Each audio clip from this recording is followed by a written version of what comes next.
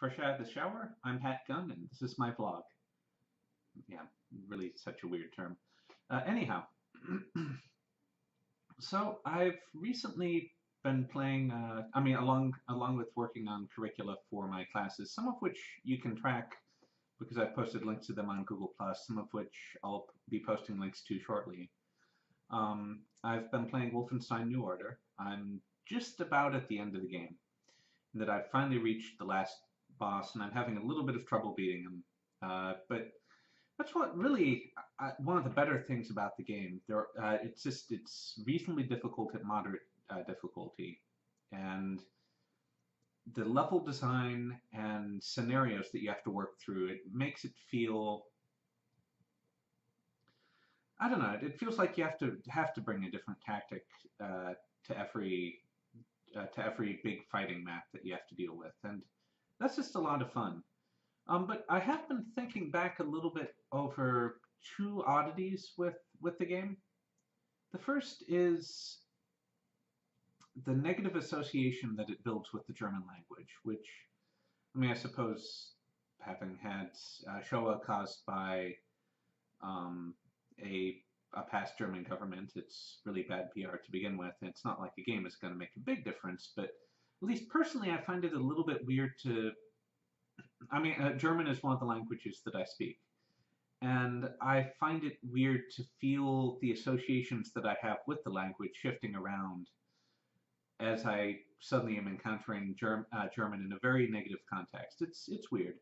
It's not something that I think is ban worthy or anything like that. I don't really believe that it's appropriate um, to attempt to police this kind of thing. Uh, and even this even extends it extends very broadly. I don't think that the idea that something necessarily has odd connotations. Like I had this experience with Grand Theft Auto where I found my uh, feelings when I interacted with police to be shifted around. I found myself becoming more aggressive on the road. The fact that that happens isn't a justification to ban these things, but or at least in my view, I think it's something that when you notice, or you should keep an eye out for it, you should attempt to counteract these effects, or at least to notice that they're happening and to think about them and maybe try and find a way to have them not affect you so much. I have reasonably high expectations of people's abilities to handle rough content that might theoretically have some effect on their real life behavior. I think it's too great a burden on culture to attempt to either argue that culture shouldn't do that or that people should avoid those areas of culture. Um, I and I'm even willing to accept some effects if somebody if somebody is really into a certain kind of porn and it changes a bit the way that they interact with their partners. That can be okay. Depends on what that bit is, of course, um, it's just I don't think it's appropriate to try and get rid of the cultural content as fully, or at least as people who aim to self-actualize. Um, we should at least be very, very wary of taking action on those effects. The other interesting thing about Wolfenstein New Order is that you face a moral choice um, early in the game, or at least what would be a moral choice if it weren't a video game. Um, you basically are given a choice as to a foe asks you to choose one of your two or one of two people who are your allies. Um, which of them is going to die in a particularly nasty way? And obviously, it's not necessarily obviously. People don't always bring their full moral compass to a video game because they realize these aren't real people, there aren't real consequences, there probably isn't a reason to really worry about this kind of thing. I bring a bit of my moral compass. The more visceral things, I think people don't generally bring. Like you might play a video game where you're fighting people a lot, and you don't have to deal with the visceral horror of actually uh, making an action to hurt somebody and see them being hurt. I think that if we did have issues with that, it would ruin a lot of video games. But fortunately, they're not realistic enough, or we just intellectually know that it's not a real person. We don't usually bring that, or at least I don't. Maybe there are some people who don't play video games or don't play certain types of video games because it's too real for them. But in any case, I tried in that scenario just waiting and not doing anything, and eventually just all three of you, along with the others in the scene, are killed by that foe. So you are effectively forced to choose, which is kind of good in a way because you end up having way too many films and comic books and stuff where they live in a world where hard choices just never happen. Now, admittedly, false dualism is another worry in a lot of these choices, and maybe it's good to have people thinking there's got to be a third choice whenever they're faced with a tough choice. But sometimes you really have to make a tough choice, and there isn't a third way, or the third way is just as rotten. And there might be like 100 ways, but they're all rotten in some way. Like if you were trying to set a budget for a school, for a government, for any of these things, you can't have everybody win, and you're gonna have some really worthwhile people or causes not being advanced as much as you would like them to. And in philosophy in general, it's like this. You have a lot of different commitments to a lot of different goods, and you just can't have them all win. So you have to make a choice. So I did make a choice at this point in the game as to who lives and who dies among my allies, at least immediately. Now it's interesting looking back on it is a different like what would I do if I knew then what I know now. That's a different choice than what do you do knowing what you know at the moment.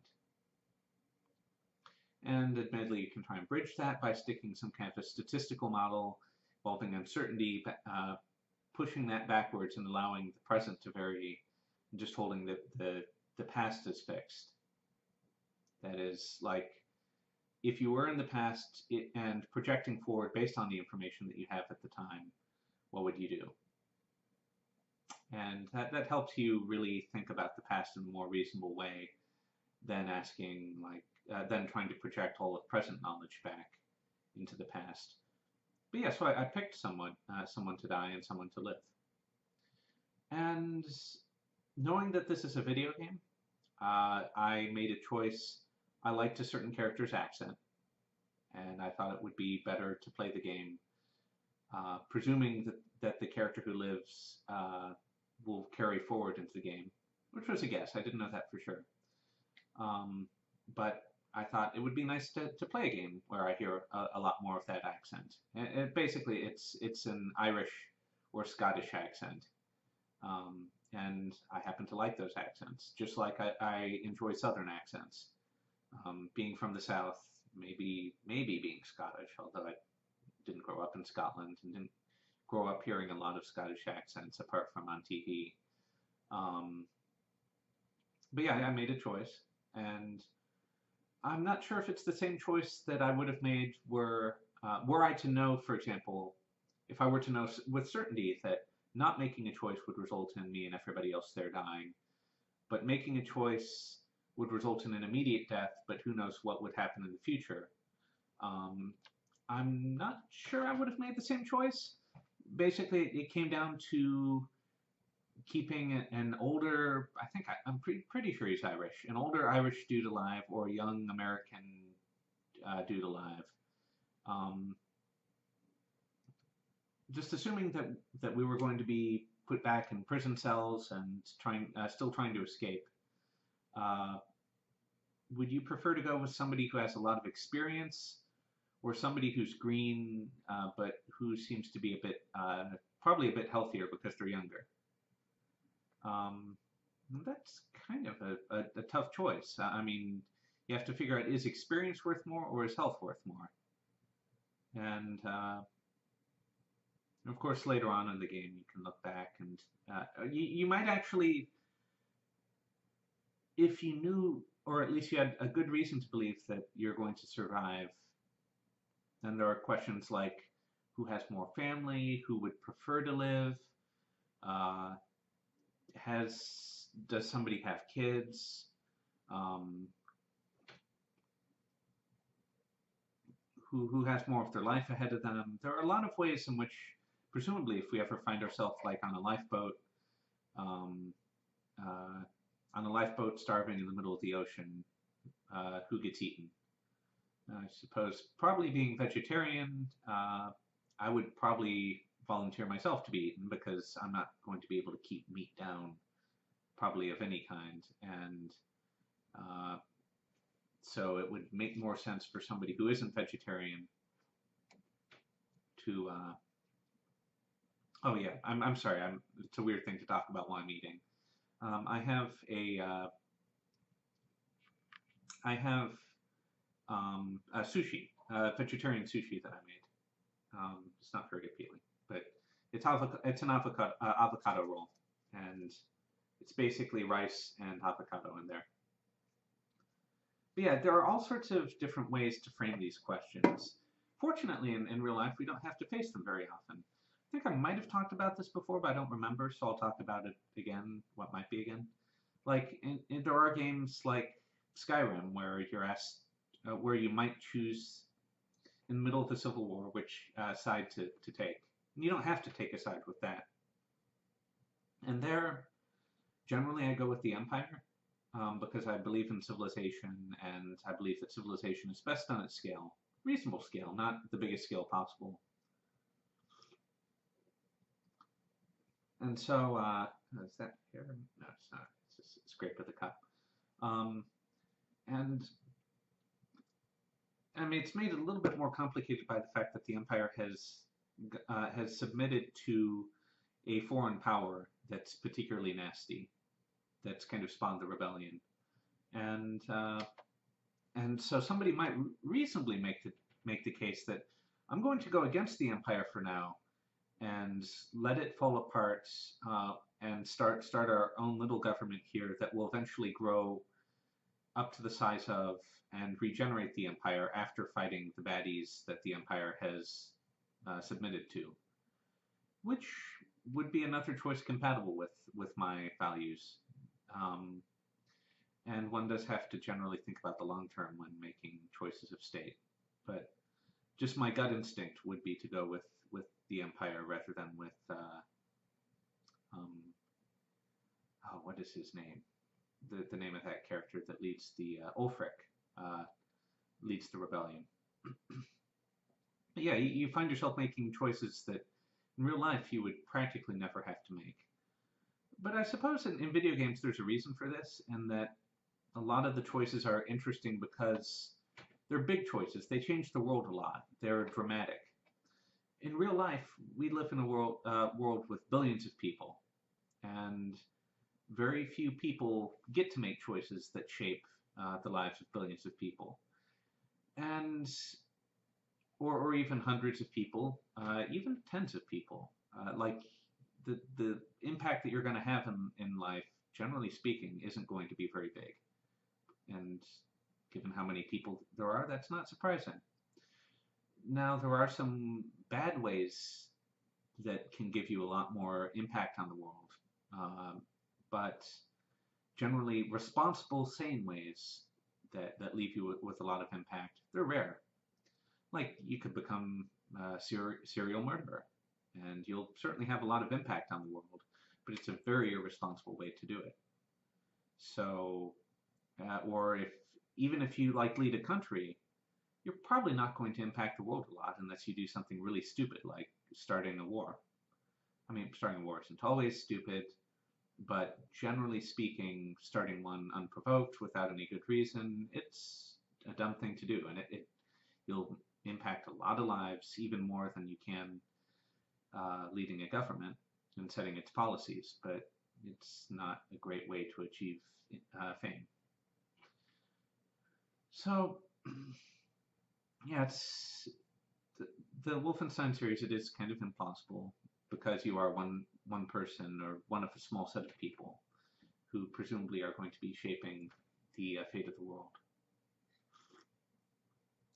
There are some themes in Wolfenstein New Order that are pretty interesting, but I'm going to avoid talking about them because you might plan to play it but haven't played it yet, and I'd prefer not to spoil any more than I already have. So it's a good game. I'm very near the end. I'll probably replay through it a few times. I've bought a few more games, but I'm not sure when I'm going to get to them because I want to work more on class stuff, and when I play a game, it tends to consume a lot of my free time. And I still enjoy gaming. It's something which I prefer not to do a lot of it in close succession. So the other games that I bought recently are, I mean, apart from Child of Light, which I bought not so long ago and played through, and it wasn't a super long game. I bought a game called DMC Devil May Cry, which got good reviews. The patch to Goat Simulator should be coming out, which adds a new map and a whole lot of content. Looking forward to that, but that's a very casual game, so I'll probably just play it whenever I feel like it. I never play it for a really, really long period of time at once, so it's the right kind of game for when you're still, excuse me, working on work stuff. There's a game called Kingdoms of Amalur Reckoning, which also got good reviews. There's a game called Long Live the Queen, which is another casual game, which I occasionally play through. There's a game called The Witcher 2: Assassins of Kings, which I'm looking forward to playing at some point. And then there's a game called Metro 2033 and its sequel that are about to get an enhanced remake that I've been thinking about getting for a while, and that they have an enhanced remake coming out soon makes it even better. Looking forward to playing that. But I'm probably going to put off playing those for a little bit, just because I'm at a good place for some of my class materials. I'm feeling really productive, and I don't want too many more distractions, at least in the medium term, while I'm working through those. Plus, I have a new job starting up, which, I mean, playing games doesn't interfere with the job, but there are some technologies that I'm learning for that job, namely Chef, and I think it's good that I at least make sure I'm spending some time on that. Plus, video games tend to keep me in my apartment, and it's good to get out. So, and I guess the weather's getting nice, so this is the perfect time to be out. It's not like it's cold and slushy or anything like that. So, I mentioned I have a new job starting up. Starts on Tuesday. Looking forward to it. I got some new shoes.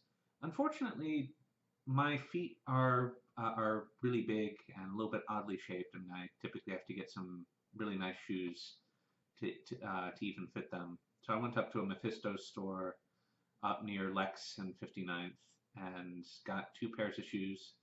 One of them is an exact copy of my old shoes, which has the unfortunate side effect that generally I get a blister, or at least I got blisters last time on when I was wearing these shoes in, and I'm still that's happening again with this pair. Hopefully that problem will be solved soon because it's not really fun limping around town. Not limping so much, but it hurts and it's really unpleasant blister. But they, apart from the blister, they feel a lot better than the old shoes, which had become extremely worn down. I tend to get expensive shoes and wear them for a really long time rather than cheap shoes for a short time. So I'm getting ready for work. I'm trying to adjust my sleep schedule back towards what's appropriate for working 8 to 4 or 9 to 5 or whatever it'll end up being. Looking forward to facing new infrastructure challenges. And also, I'm looking forward to having the funds. I really need to build my own little experimental compute cluster at home. There are technologies which I want to learn, which I just so far you need more than 2 computers or more than 3 computers to really do some kinds of experiments with some kinds of system software. And I need to get some Cisco switches to just to brush up on some things. And I am finally going to make this happen as soon as I get a few paychecks under my belt. There's something called CoreOS. It's a Linux distribution that's built around Docker. Docker, it's a system whereby you package applications into bundles, like and an application not meaning like an unconfigured application, but like I'm sorry, I'm not explaining this very well. You package chunks of a server into bundles, discrete bundles that run inside usually a Linux container, and this is an already configured chunk of a server configuration. Like you might, instead of say having a package of Apache, you might have a dock of Apache configured with the proxy content or with the static content. When a database might be a dock, and so you work with docks, you deploy them instead of like having Puppet or Chef combined with the basic application that you want. You have a finished product more or less that is a dock that should run on your server no matter what. That's managed independently of your distribution's package system. Now there are some downsides to this, I think. How do you handle versioning? How do you handle patching of this software component? I don't know what the answer to that is yet, which is why I want to experiment with it.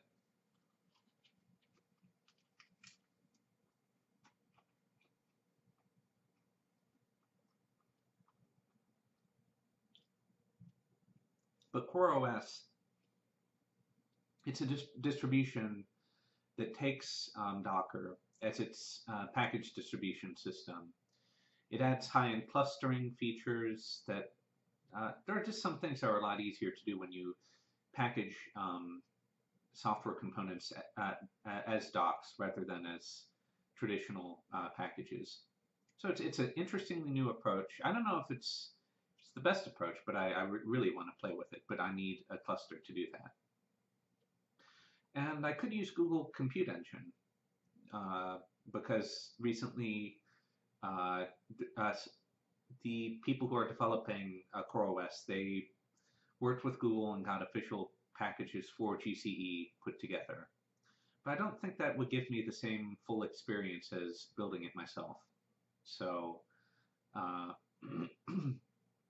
so I might do that, but I still probably will want to build my own cluster at home.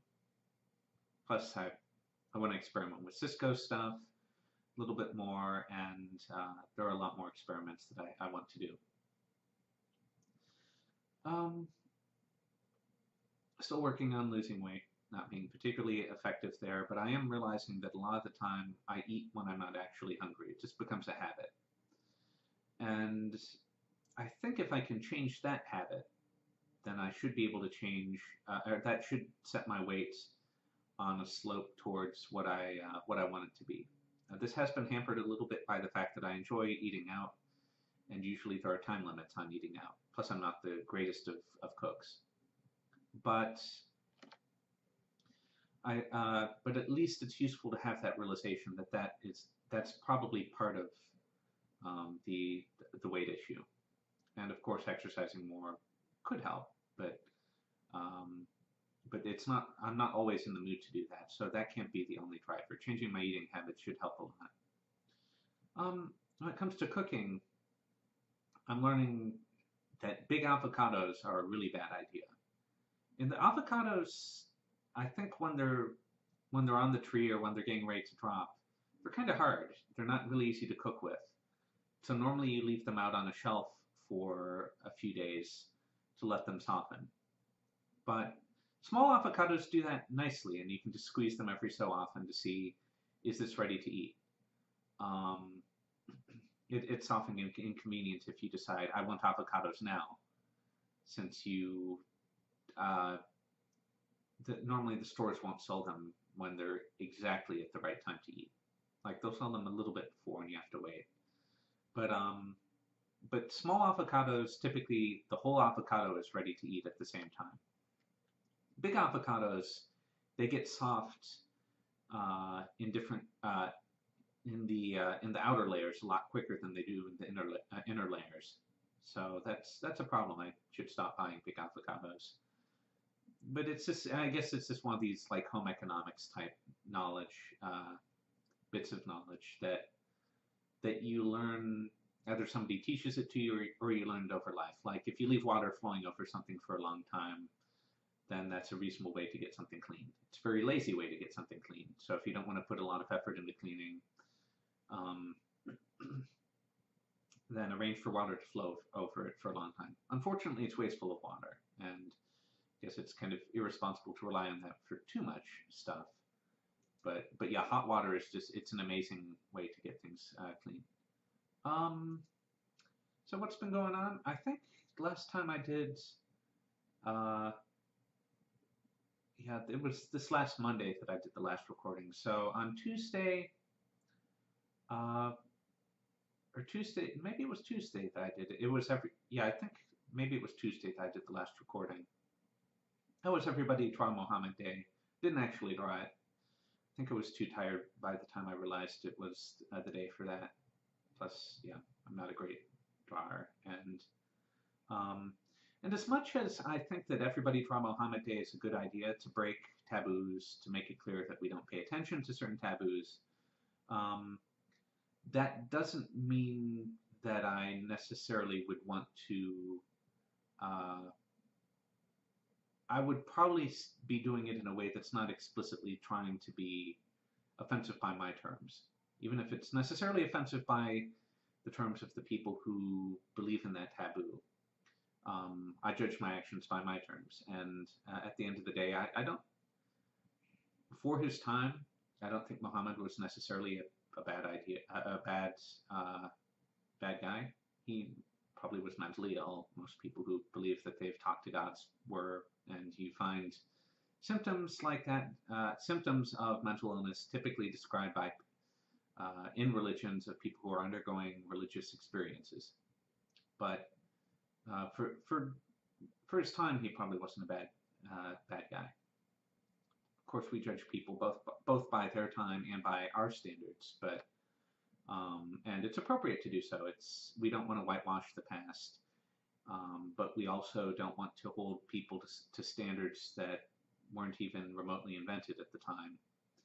On Wednesday, I went to an event at the Transit Museum about the design of the MetroCard. That was really cool. They talked about the original design of the MetroCard and how it was introduced, and then the revisions that they went through when they were changing it for the MetroCard Gold, which was basically, it was the MetroCard system, but it was enhanced to let people transfer between subways and buses. And so the MTA decided to have a revision to the MetroCard to make it clear that this was now possible, but you probably need to get a new card for it to work. But yeah, we saw a lot of the design criteria that went into that MetroCard design. We saw a lot of past MetroCards, heard a lot of history. It was really cool, and it was a pretty packed house. On Thursday, I went to get new shoes, and Friday didn't do a lot. Yesterday, so there is a game that I play pretty regularly called Kingdom of Loathing. It's a MMORPG. It's not really very multiplayer, though. It's more of a chat room joined MMO with a little bit of shared content, but largely it's a text-based adventure. It's like a MUD, kind of, if you know what a MUD is. If you don't, go look it up. Multi-user dungeon. I mean, yeah, I told you what the word means, but there's a lot more to it than that, so go look that up. But yeah, Kingdom of Loathing, it's a kind of humorous, mostly text-based adventure. you only play a certain number of turns per day, which is why it won't ever consume your life, or at least it shouldn't, unless you make lots and lots of characters, which you probably shouldn't. You won't enjoy it as much. You'll get bored a lot quicker. But yeah, they were showing off the development environment that they used to make new content, and they were making new content live. Pretty cool. And today, I don't have a lot planned. I might go to Smorgasburg, which is the food festival that I mentioned before, or I might just go to a coffee shop and work on class content for a while. I know that I eventually want to end up at a coffee shop working on class content. I'm just not sure if I want to go get some interesting food or not first, since I'm still eating this, and a lot of the food that I can get there is tasty, but not super healthy.